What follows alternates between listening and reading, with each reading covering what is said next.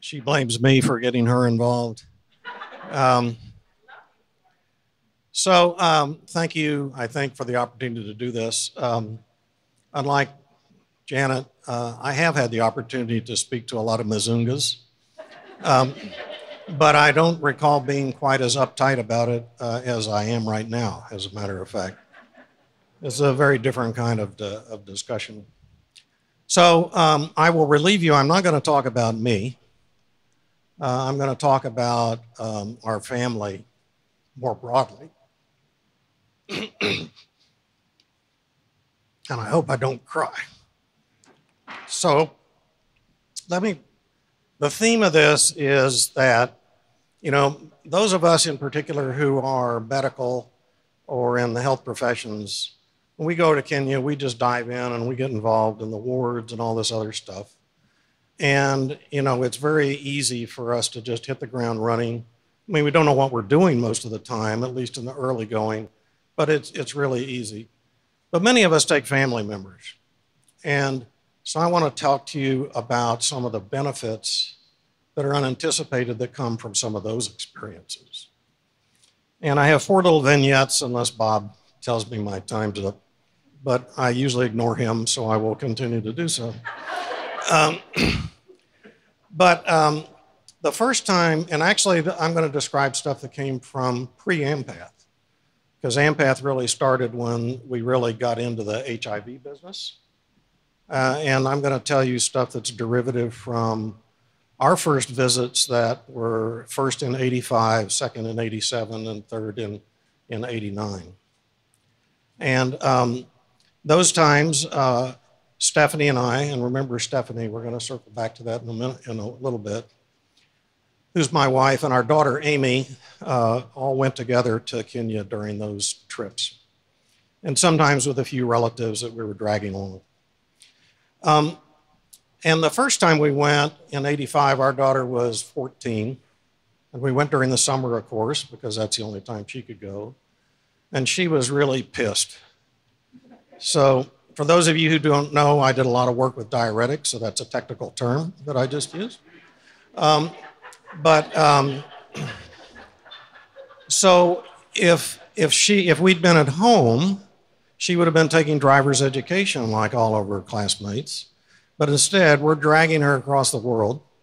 And in those days, you drove from Nairobi up to Eldoret on terrible roads. It took hours. And you had a pit stop in Nakuru at a good restroom, which was pretty pitiful. And she went from being mad at us for depriving her of her summer at home to wondering if she was ever going to get home alive.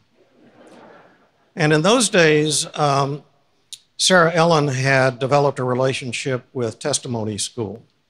And many of you may know that. For those of you who don't, it's a big school there that's kind of right up the hill from the current IU house. And actually in those days, the IU house was a single house, and it was just across the street basically from Testimony School. So that's where we were staying. But Sarah Ellen had developed this relationship, and so a lot of the accompanying family members would go over there and volunteer in the school. And it was a big school, and they'd just go and just do whatever was needed. And it was also connected to a thing called Jacaranda Cottage, which was across the street, which was an orphanage that they sponsored, and it was run by 2 people named Joshua and Miriam. So also remember those names, okay? Joshua and Miriam.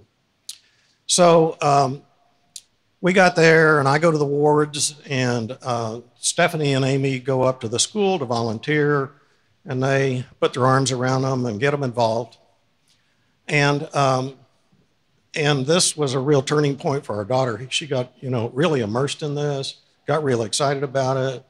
She found that she had the opportunity to boss her mother around.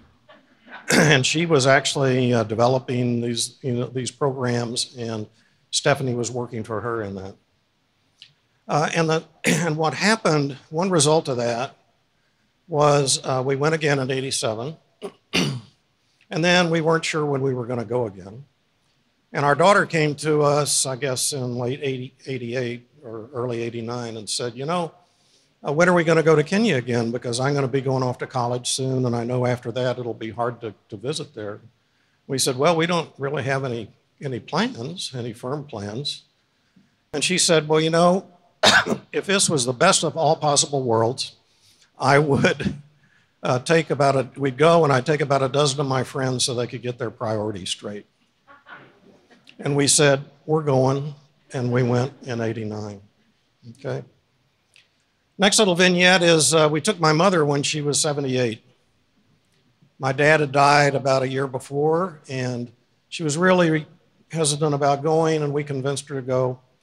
And the notion was that she'd be able to see this, not only through her own eyes, but through his eyes. And she just loved it. She got all involved, and I won't tell you all the details, but we got back, and she said, you know, this changed my life. And I'm kind of a smart ass. So I said, well, Mom, if I'd known that was going to happen, I would have taken you 40 years ago. Now, I thought this was hilarious. Her not so much. So now, roll forward, and our daughter, she's now 38, so in her early 30s, I don't remember the exact timing. She finally has a chance to go back with us. We've been several times before in that interim. And as so often occurs in Kenya, when you're going to show up there, the word gets out, and there's this whole flood of people who show up. So we're there, and a lot of these kids that Amy and Stephanie interacted with wanted to see Amy. And these were kids who had learning disabilities, because our daughter had a learning disability. And she recognized that a lot of the kids in these classrooms that she was volunteering in also had learning disabilities. And they were branded as stupid, and, you know, it was terrible. So their self-esteem was in the toilet. And so the coursework that our daughter developed, that Stephanie helped with, was actually to take them out of those classrooms and have a bunch of individual tutoring and really help them in terms of their learning and their self-esteem.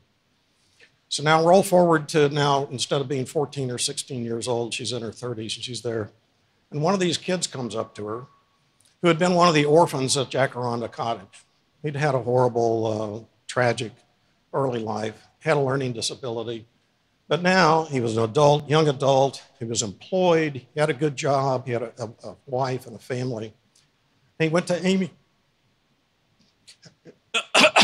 pardon me, and he said, if it weren't for you, I would not know how to read.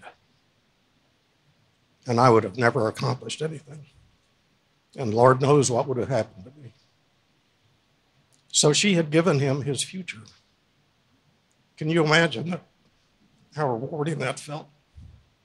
Lastly, last year we were back in Kenya, and we went to visit Miriam and Joshua, who they were gone, not at this Jacaranda Cottage. You may know that they started an orphanage specifically for HIV positive kids. What big hearts, my God, to do that in a huge need. So we hadn't seen them in probably 4 or 5 years, and we went to visit and had a delightful afternoon spending with them. And then we're getting ready to go, and as we're leaving, Miriam says, you remember our son Mark? And Mark was a young man who really had quite a few struggles as he was growing up. And he had a daughter, and we knew that.